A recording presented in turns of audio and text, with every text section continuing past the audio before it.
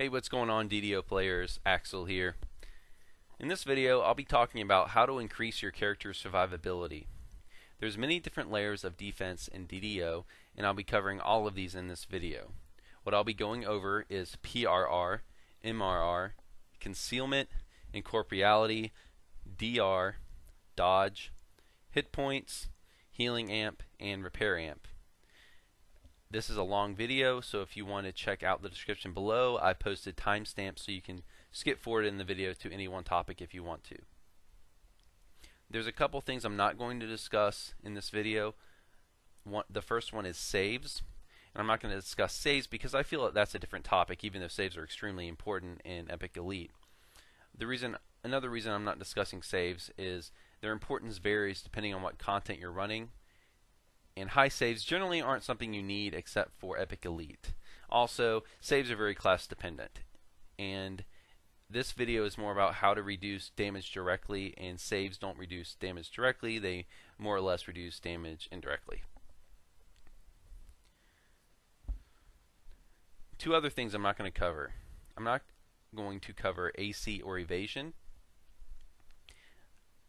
AC is very niche, and it's not something most builds have or should be concerned about, so I'm not going to talk about it. The reason most builds really don't have access to AC is because, one, it takes a lot to get a very useful Epic Elite AC, and because of the diminishing returns in the system today. Also, building for a super high AC is not an option for most characters. The other thing I'm not going to cover is evasion. Evasion is not a big part of survivability nowadays because it's generally outclassed by heavy armor. Every character that can, really every character except monks should be wearing heavy armor nowadays, and it's possible to wear heavy armor nowadays, so you really should not be using evasion anymore. I know that's a bit controversial, maybe some of you guys agree, but that's my opinion. Let's go ahead and get started and talk about your general approach when you gear your character to really make them last longer in combat. Your approach should be to dabble in all of these things I've listed. You should not focus on only one. The reason for this is some of them, such as Incorporeality and Dodge, have caps. Some of them, like PRR and MRR, have diminishing returns, which means the more you invest in it, the less you get out of each bit of investment. So you don't want to be putting all of your focus in those. But let's get started with PRR and MRR.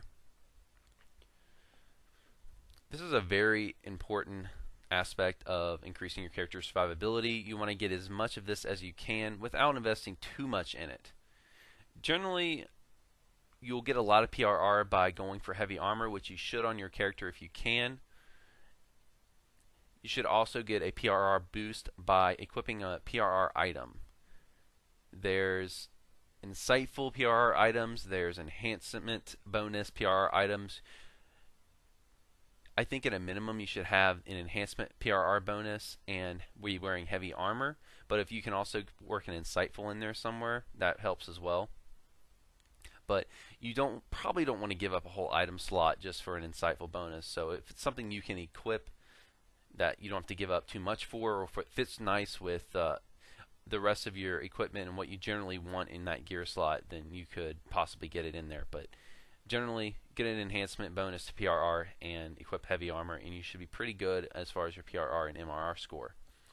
And as I've said, the best way to get PRR and MRR is by equipping heavy armor. Equipping heavy armor requires zero investment other than your armor slot, unlike evasion, which requires you to invest in a high reflex save, which is one of the other reasons evasion is not so great. Heavy armor, you can get a great bonus to survivability just by equipping the item. Evasion, you not only have to work in the feat, which may include a 2 monk splash or a 2 rogue splash, but you also have to increase your dex score and increase your saves, which all require item slots, because evasion does not work unless you have a good reflex save, because if you fail reflex save, evasion doesn't do anything.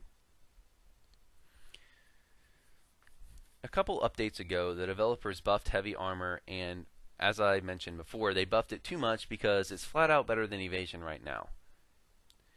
There's no reason to use evasion, and even if you're a rogue, with evasion, you're better off equipping heavy armor and losing your evasion, in my opinion.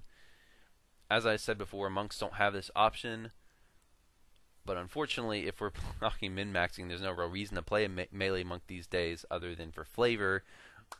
It's also good to, you can splash monk if you want. That's often very viable for splashing, but as far as a pure melee monk, there's really no reason to play them over a paladin, barbarian, or swashbuckler these days. But hey, DDO is not all about fun, it's about flavor as well. I run partially a flavor build, so that's fine if you want to go that route. I just want to point this out that if you can, I really want to focus and really emphasize the point that if you can fit heavy armor onto your build, you should. It's that good, even after the slight nerf in the Temple of Elemental Evil update where they reduced the base values a little bit.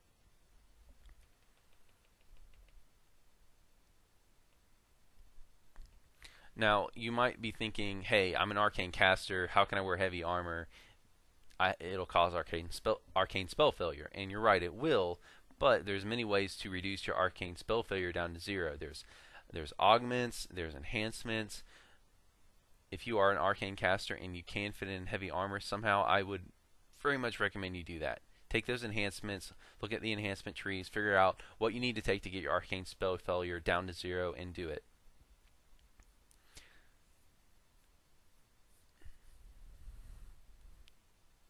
Alright, let's move on to concealment.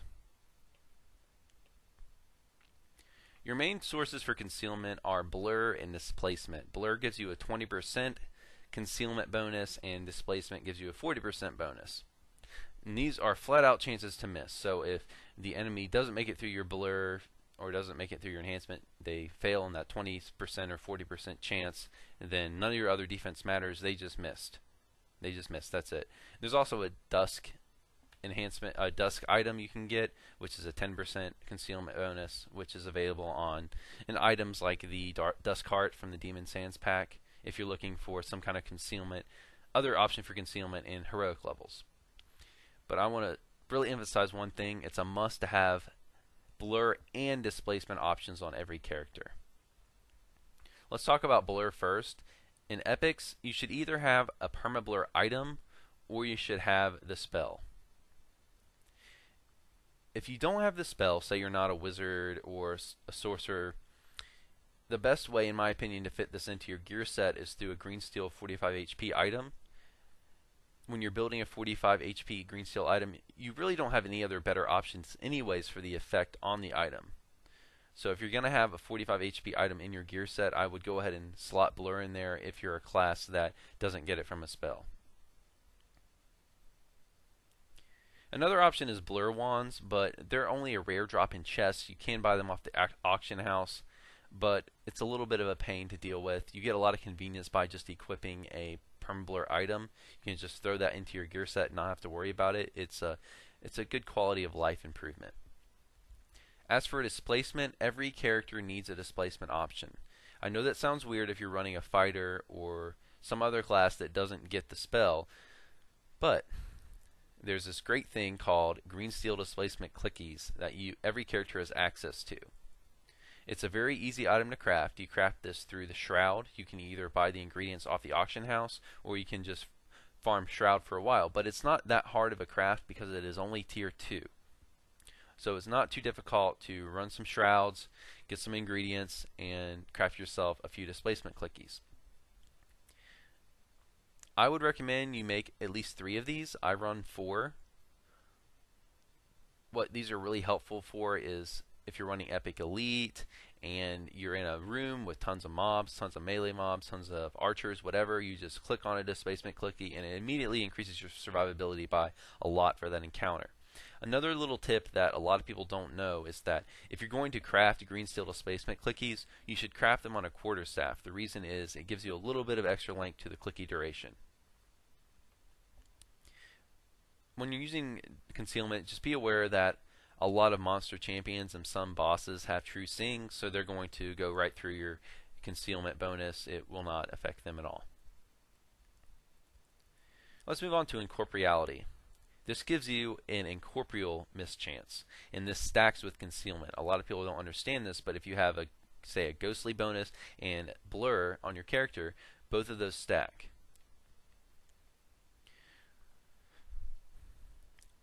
For most classes, you'll only have access to ghostly, which is a 10% incorporeality mischance. Monks and the Avatar of Nature Epic Destinies offer 25% bonuses, and Pale Master Wizards can actually get up to a 35% bonus with improved shrouding. But as far as ghostly goes for most characters, it's really not hard at all nowadays to get ghostly. There's a lot of item options. If you're looking for what options are available, just go to the DDO wiki and search for it. You'll find an item page. Just find one that fits your gear set. One thing to note that is if you're equipping the Shadow Dragon full plate, which everybody should at level 28 unless you're, say, a monk who can't wear full plate because they need to wear cloth for their monk abilities, you get Ghostly with that item. Ghostly comes equipped on the Shadow Dragon full plate. So you don't have to worry about Ghostly at all at level 28 fitting it in anywhere else. Everyone should be wearing that Shadow Dragon full plate. It's by far the best defense item in the game, in my opinion, because of the DR on it. So make sure that if you're equipping that item, you don't have to worry about getting Ghostly. And that leads us right into DR. DR is a flat reduction in the damage you take. It's not important as other abilities and a lot of content and a lot of level ranges because it generally doesn't scale well. Small bonuses like DR5 from sources like War Priest or an invulnerability item become worthless after low levels. Just taking 5 damage off an enemy attack just doesn't mean much when you're in epics and you're being hit for 100 damage. The other thing about DR is it can be vastly overpowered if you have it at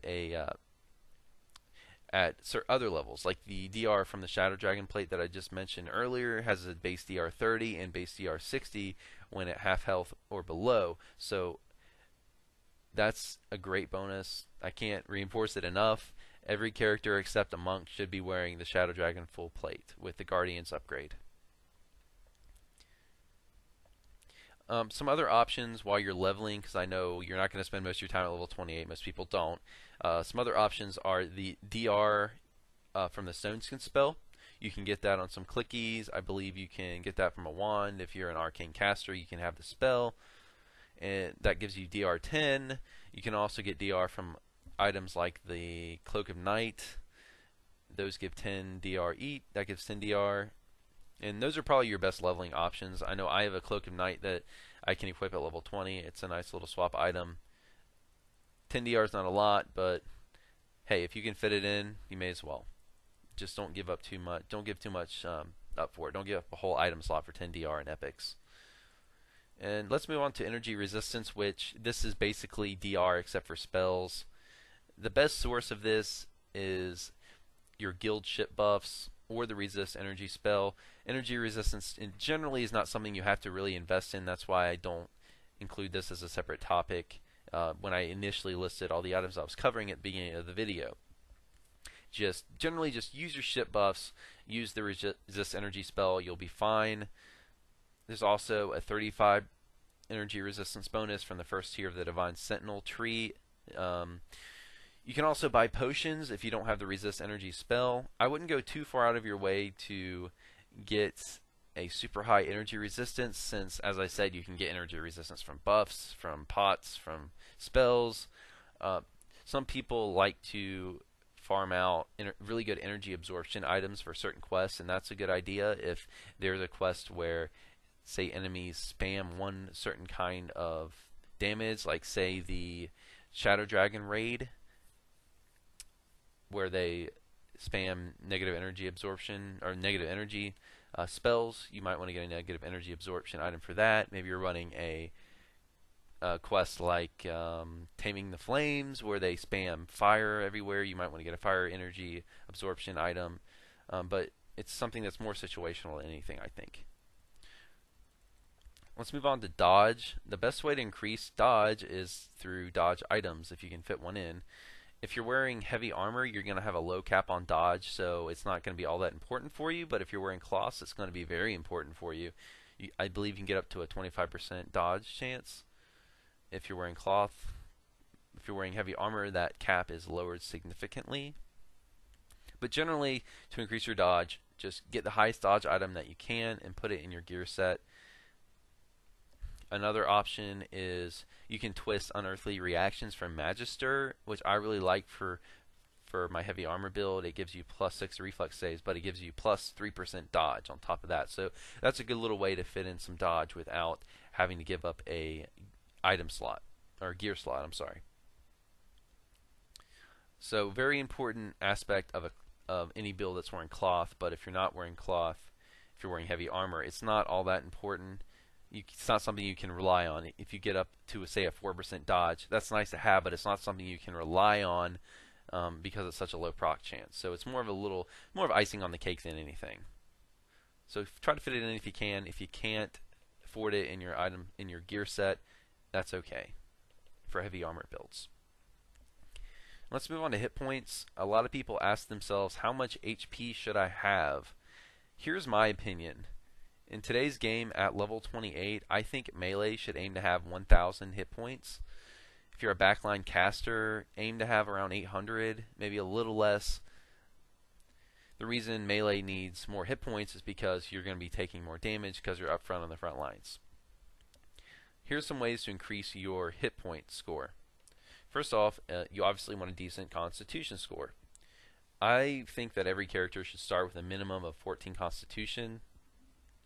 You also need to always have equipped the highest constitution item that you can find for your level, that you can afford. And definitely the highest item that you can equip. As far as bonuses, there's false life. You always want to have the highest false life you can get. There's also vitality, which stacks with false life. A good source of that is the 3-barrel cove item, the iron mitts. They give you +40 vitality bonus to hit points. Another class of item that stacks with both vitality and your false life is your green steel 45 HP items. I always have one equipped. Even at level 28, I have one equipped. I think a 45 HP item with your permablur slotted in is not slotted in, but crafted in, is a great item for any character level 28. So bottom line for HP, make sure you have the highest con item you can equip, the highest false life item, the highest vitality item, and a 45 HP green steel item. You should be on your way to having a nice HP score. Also, be sure to farm out your Agents of Argoness in favor. You need 150 favor to get a feat, which gives you a permanent 10 HP boost. So if you haven't gotten 150 Agents of Argoness in favor, make sure you do that. Let's move on to Healing Amp and Repair Amp. How much healing or repair amp you need depends a lot on what you're using as your primary self-healing. If you're using Heal or Reconstruct, you're only going to need enough to fill up, say, around 2/3 of your health bar in one cast. But if you're a class like, say, a Cleric healing with Aura, or a Monk healing with Fists of Light, or a Barbarian using Ravager self-healing, you'll want to have more. And the reason is, if you're healing up in little increments, you never have the problem of overhealing. But if you're healing in bursts, say with Reconstruct or Heal, it doesn't make a lot of difference, say, if you have 600 hit points and your heal is hitting you for 550 instead of 500, because you're going to hit heal way before you get that low in hit points. But when you're talking about healing in small increments, like through a Cleric Aura, you never have a cap. You can never overheal. You always want to have the biggest, highest regen that you can. Healing amp items come in 3 different tiers. There's 20, 40, and 60. This used to be known as 10%, 20%, and 30% healing amp. At a minimum, I think you should have a +60 healing amp item on. A good source of this is the Iron Mist from 3-Barrel Cove. That's a great item. I mentioned that before. It also has a vitality bonus on it for hit points. The PDK gloves is an awesome option at level 20. Now, if you heal through a regen, as I said before, you're going to want more healing amp, because healing amp is going to be more powerful for your character. So if you do heal through a regen, I'd recommend fitting in a +40 boost from somewhere. You can get it through mysterious remnant item turn-ins. You can get it from a Tower Despair ring. You can get it from an item like the Levix Bracers. There's a lot of different options. As far as the plus 20 option, that's a lot harder to swap, and I personally don't think it's worth it in most situations to give up a whole gear slot for just plus 10 healing amp. But if it's something you can fit in without too much trouble on your character, then go for it. Now, as far as repair amp, there are not near as many options for repair amp. Your main option is Blade Forge enhancements, and that's really it. It's not commonly offered on any items. I believe the only option you have as far as items is the Shadow Scale Docent, and you really aren't going to want to use that either, because you're going to want to use the Docent with Guardian's Upgrade. As I said before, everyone should be wearing that Shadow Scale with Guardian's Upgrade. It's that good. Alright guys, so that covers all the topics I'm going over today. I hope this helped you out. If you're a beginner, I think this will be more helpful to you, but if you're a vet, I hope there's at least a few things you got out of this that helps you. As always guys, thanks for watching my videos. Please hit the like and subscribe buttons if you haven't already, and please spread the word and tell your friends and guildies about my channel. I really appreciate it. And that's all for today, and I will see you guys next time.